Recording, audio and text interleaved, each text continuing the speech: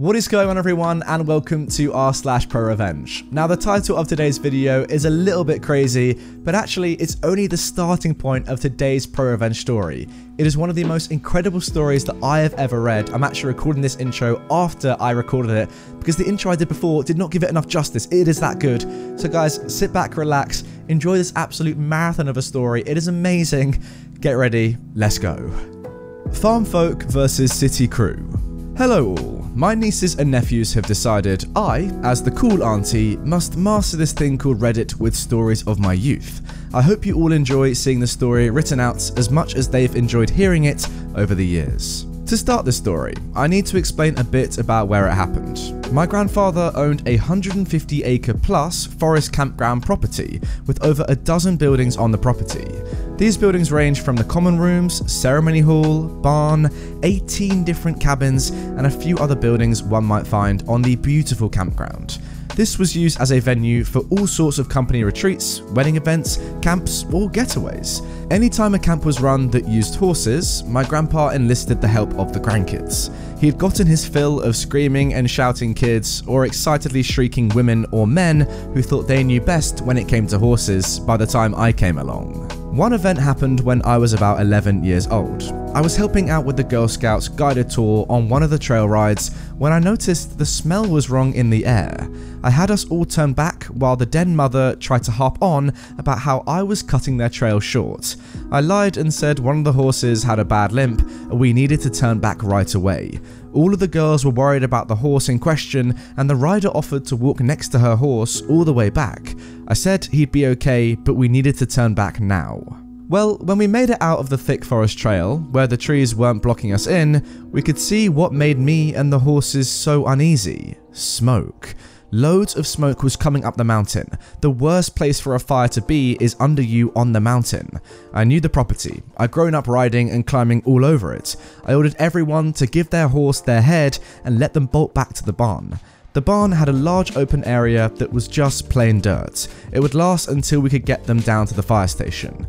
I let everyone ride hard past me. These girls were barely clinging to their horses, and I was worried that someone might fall off if I was completely honest. Well, we made it back to the arena without any real issues. A lot of the girls though were crying. One of my older brothers assured us that everything was alright and told the girls they would be earning a few extra badges today.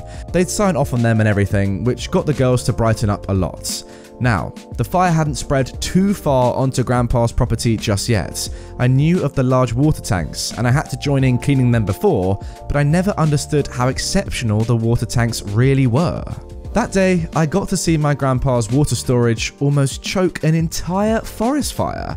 The 5 small tanks, 30,000 gallons, were accessed at key spots with the fire department. The 3 medium tanks, 65,000 gallons, were put onto a sprinkler system that absolutely soaked everything on the property, turning it to a thick mud. Even the gravel and cement pathways were covered in mud.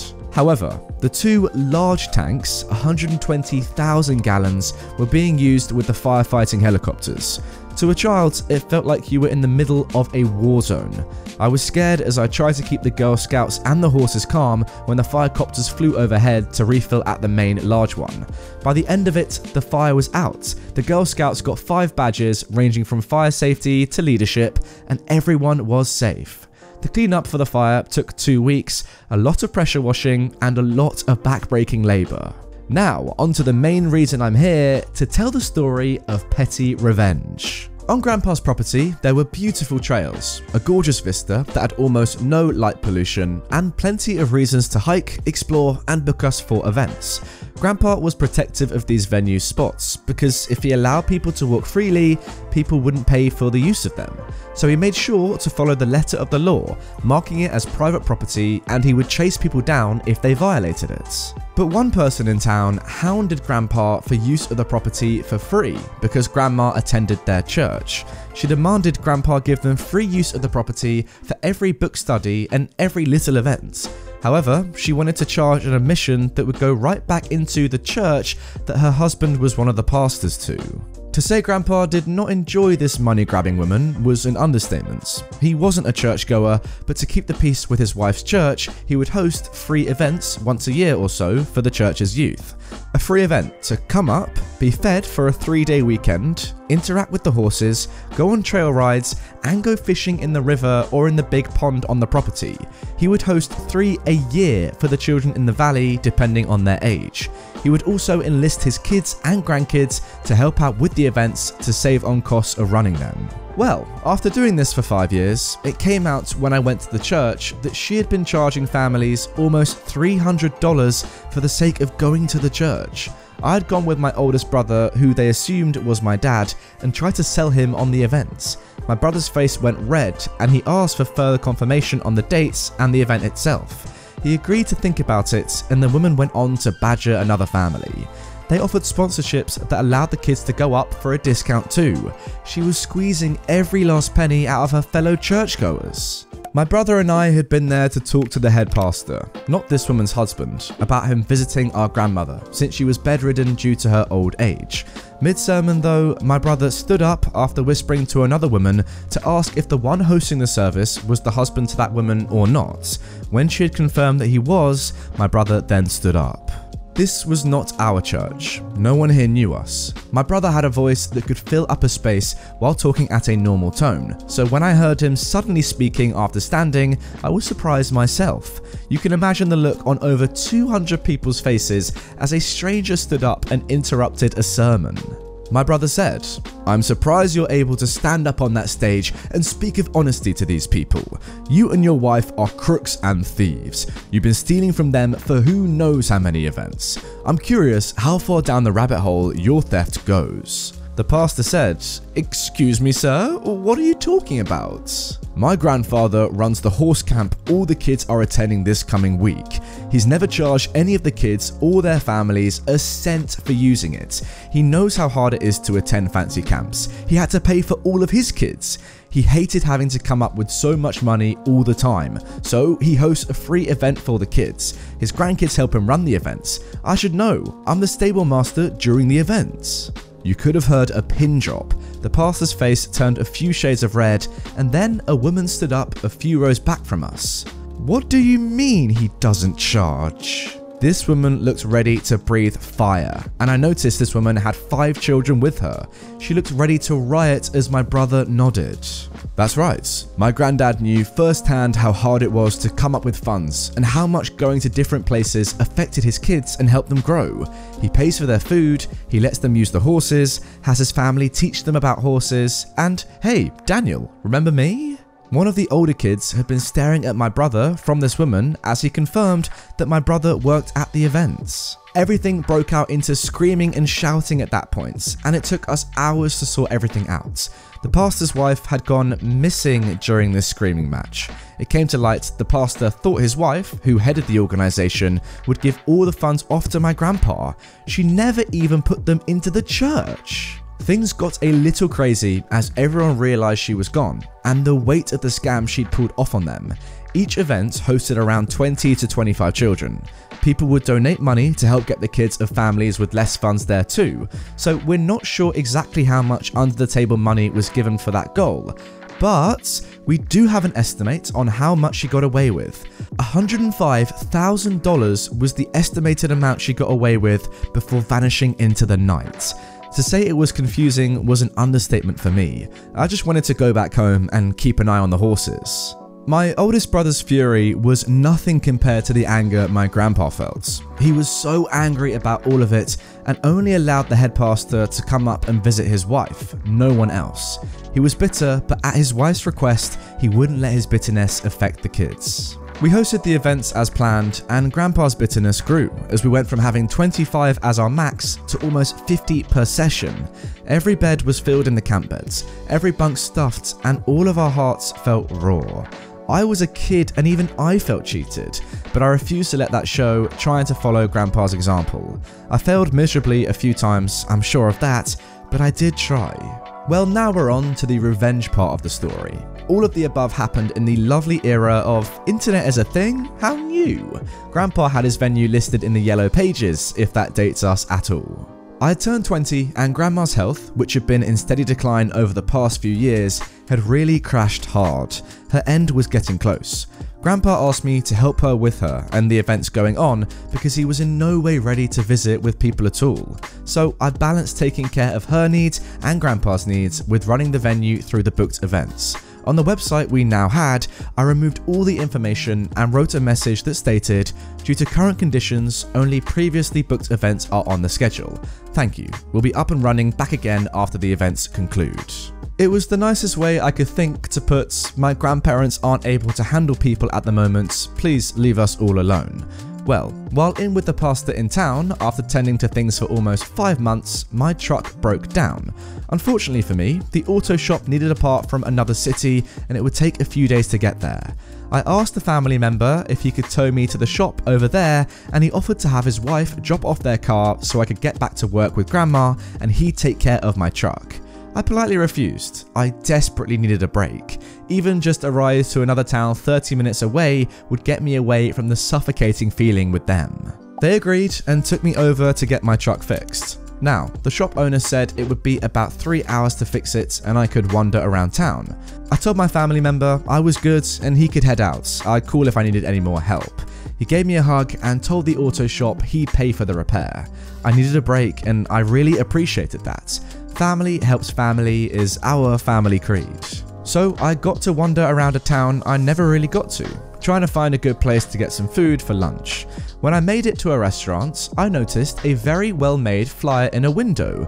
It talked about an upcoming meteor shower and how beautiful it was going to be. It reminded me about how the next town over's light pollution was going to eclipse the beauty of God's sparkling show. It talked about an event being held up on the mountain where parking would be $20 for a breathtaking view of the sky, weather permitting. I smiled a little as I read the flyer and then did a double take. The flyer was boasting about a certain vista, a vista only available on Grandpa's land. I wrote down all the info on the flyer and told myself I would call as soon as possible. I went into the shop to get food and wondered if I'd messed up and completely forgotten an event or not. Well, turned out I hadn't when I got home and double checked everything. We had parking for maybe 40 cars max, so I was curious where the cars would be parked. I decided to call with an out-of-state cell phone thanks to an uncle and aunt who were visiting Grandma when I got back with my truck. The host said, "Hi, how can I help you?" "Hi, I found your flyer. Oh my gosh, it sounds like so much fun. I mean, the stars in town are like 1000% better than anything in my area. Are they really so pretty up on the mountain?" "Oh yes, it's one of the best places to watch the stars in our area. It's going to be absolutely beautiful." "But like, I'm worried about how many people are going to be going. Like, parking is, my car's not gonna like, I don't know, end up with dirt on it, is it?" "Oh, no worries about that. We have premium parking for $40, but the $20 is parking in a pasture." "Oh, so the entrance fee is by car. Do we need like another type of fee as well?" "Oh yes, a $5 fee per person will also be needed. Make sure to bring cash for parking and your entrance fees.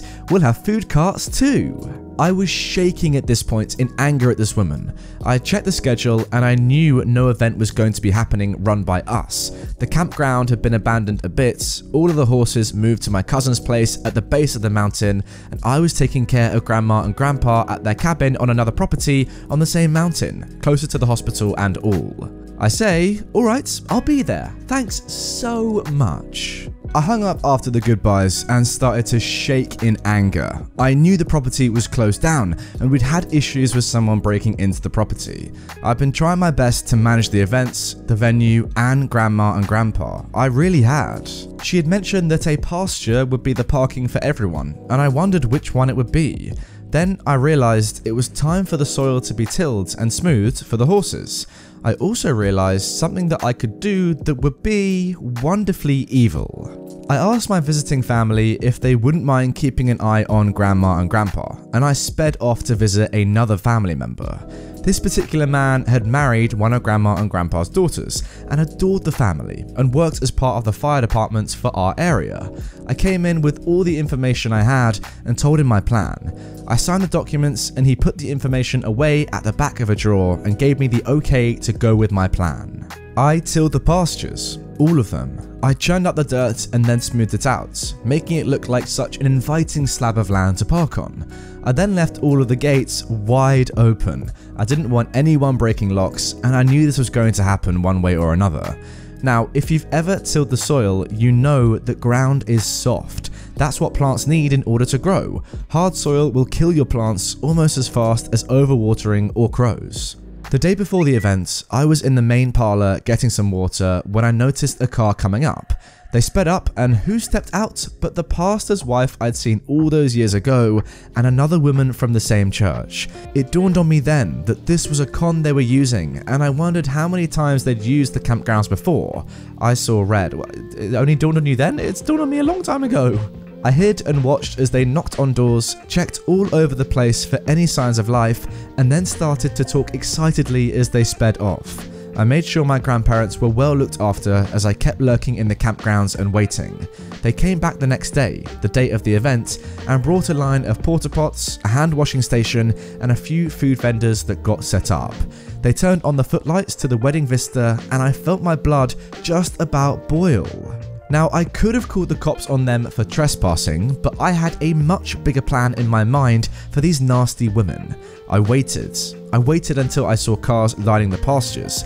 3 pastures worth of cars. The driveway crammed so tight with cars that I was amazed at how many fit. The gravel drive was even being used, and so was the cement area by the barn. I hadn't realised how big this event was really going to be, and I instantly started to worry about my plan. There were just so many people, but I had followed the letter of the law with help from my family. I had posted the private property and the closed for maintenance signs up all over the place. I was so nervous as I saw so many people going up the path, but resolved that my plan was foolproof. When the food vendors turned off their lights, I knew it was time. Everyone was blocked in and up at the vista. I started with the pastures. That lovely soil plus the sprinkler system quickly became a muddy sinkhole that stuck all the cars up to their tyres or doors. I went all out. I turned on every fire sprinkler on the property. I knew the vista was getting a proper soaking too. Everything was. I started with the pastures first, and with sprinklers that could douse a fire. It did everything I remembered as a child. It flooded the pastures, it made the driveways impassable, it washed out part of the road for anything other than off-roading trucks or vehicles. With over 100 cars in the pastures, I was gleeful as I heard people coming down the path. I shut off the sprinklers after 10 minutes while everyone tried to figure out just what was going on. People were calling the police, the emergency services, there was screaming and confusion everywhere. Now, the 2 women's cars, I had taken great delight in letting the air out of the tyres and adding extra water underneath. Their cars were sunk pretty deep. Well, now my work was done. I hiked out and down the hill and left to go back into town. The police made it up by the time I'd already gotten back to Grandma and Grandpa's place. I was found there, and my family vouched that I'd been there the entire night when the police showed up. I explained to the police I wouldn't be caught up on the campground tonight, especially not with a fire safety test going on. We were to test the water tank's pressure by running them on an automatic timer for 10 minutes and then measuring the water missing from the tanks in a few days when things settled and were passable. They wanted to know about the events, and we said we weren't hosting any events at all. Why would we when we told the police department almost a month prior that the campground was closed until further notice? The 2 women who had hosted the events were caught and charged with trespassing and a whole mess of other things, including reckless endangerments. The fireman produced the permit too to test the fire tanks. After all, they were paramount to the running of the fire departments. They had 2 helicopters that would fill at those stations after all, and they needed to make sure that each pump could push out 100 gallons per minute. So, the woman had to pay for tow services, the damage that towing caused to the property, hotels and inns for the people that were stranded and didn't have someone else to come pick them up, and a ton of legal fees. The woman from the church had been wanted for her previous crimes and had been living at this woman's house, helping her to run similar scams all over the country by using out-of-season abandoned properties for their scams. I don't have too much information on the end of it all because unfortunately, at the time it was wrapping up, Grandma passed away. I do know that all profits from the scams had been sunk into fixing the damages and repaying for the crimes. It cost a lot to dig out the cars that got stuck in the mud. So there you go. I hope you all enjoyed my tale of revenge. I did not expect it to be so long to write up, but then when I tell the story to family and friends, they all know the campground, so I don't have to go into that. Wow, well, there is no doubt about it, guys. In my opinion, that is one of the very best pro-revenge stories I've ever read in the history of my channel, which is now coming up to 2 years old.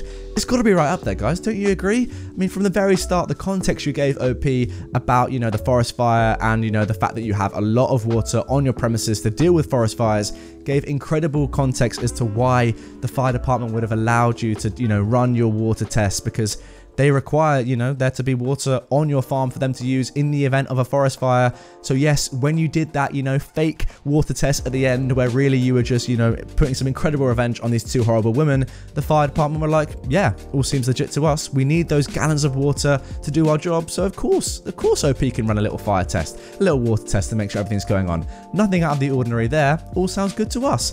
Yeah, amazing story. And honestly, this family, OP's family, are just amazing. You know, your grandma, your grandpa, doing such amazing things for the community for free, using all the grandkids to help out on these amazing days that are free.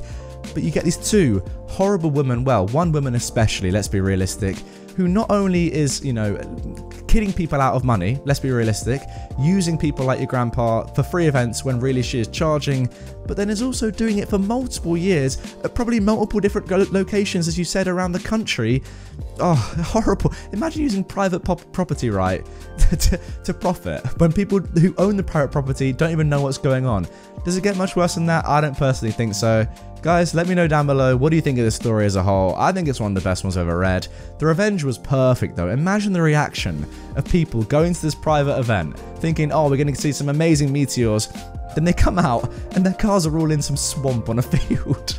Imagine that reaction. And then also imagine the reaction of these two women when they realize, oh my God, what has gone on here? Have we been scammed? I don't know, but we're in big trouble. Just incredible story. Loved every second of it. OP, thank you. Anyway guys, that is going to do it for this episode of Pro Revenge. One of my favourite stories I've ever read out on this channel, no doubt. If you want another video similar to this one, where I just read one Pro Revenge story that's long and amazing, you can check it out right here. Another one of my favourite videos on this subreddit. Also, if you're new around here, do not forget to subscribe by clicking this button, because I post daily videos here. If you didn't know that, all on Reddit. So yeah, subscribe, and I'll see you all tomorrow.